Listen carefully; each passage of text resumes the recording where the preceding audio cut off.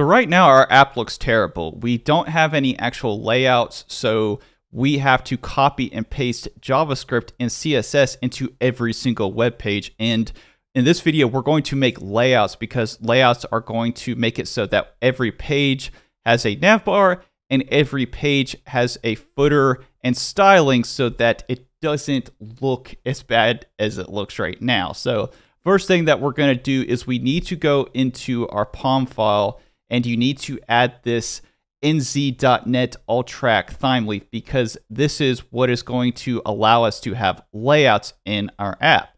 So if you haven't already, go ahead and add this dependency to the pom.xml file if you want to have layouts. So the first thing that we're going to do is we're going to go inside of our templates and we're going to create a layout file. So we're going to go into here and we're just going to call this layout, and it'll pretty much be our master layout. So we're going to go into here, we're going to have layout. Then what we're going to do is we're going to set this up so that it can actually recognize it as a layout. So we're going to go up here. We've already got our doc type.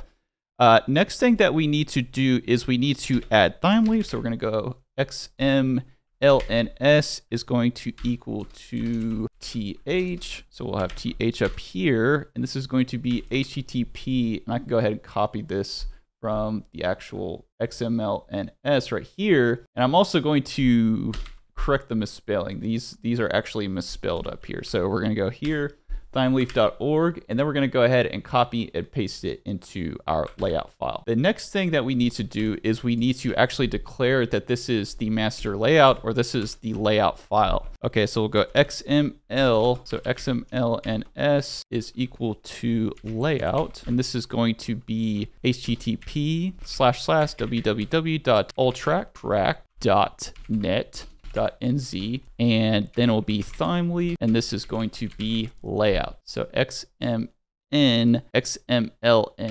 just like this. Okay, so that looks good. So next thing that we're going to do is we are going to go into here and we are going to copy and paste in the actual Bootstrap icon link. We need to be able to get our icons for this Bootstrap theme, and this is where we are going to get those. Okay, so the next is we're going to actually have a link, but this link is going to be a link expression to an actual static file. We could include the regular Bootstrap theme, but in this case, we are going to get our actual styles from the CSS.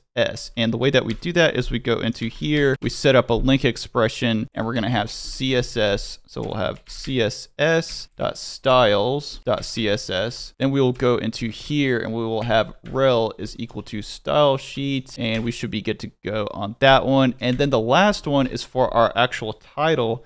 What we're going to have is the actual layout provides us with a template so that we don't have to copy and paste everything. So it'll be layout title pattern is equal to content title. So we'll have content title, and then here we will have the actual layout title. So we'll have here, and then we'll say layout title. So we'll say layout title. And then here we can actually pass the name of the website. So it's going to be run group, and it will have the title of the actual website followed by the title of the actual clubs list. So that is looking good. Now let's go ahead and start taking out a lot of these and actually put our navbar from our clubs list into our layout. So I'm going to bring my layout over here.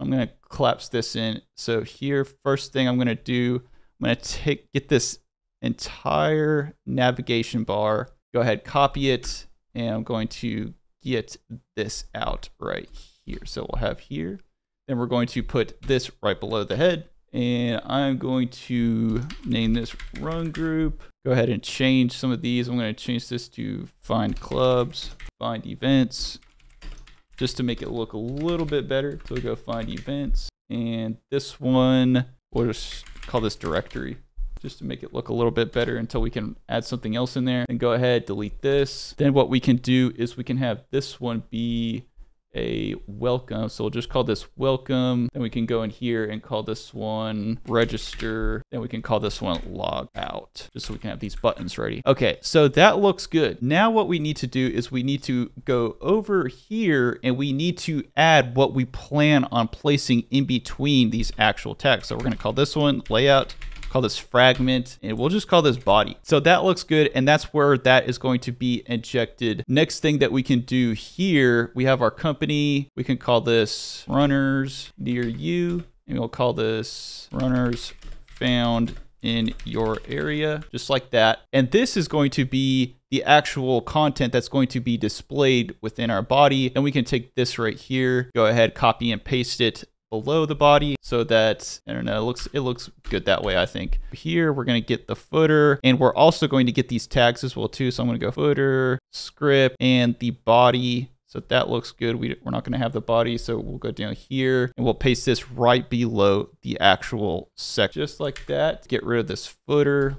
We don't need the script tag anymore. Go ahead and get rid of this. So next we need to go up to our actual HTML. So we have our Thyme leaf right here.